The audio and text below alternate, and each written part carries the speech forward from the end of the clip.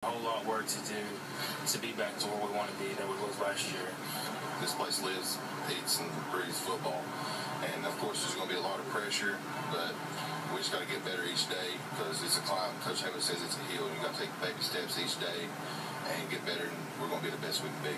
You know, I think we have a big-time schedule this year. I think it's going to be a lot of good teams coming in, and I just feel like we got a lot of big-time players that's going to be out on the field as well. It's definitely going to be something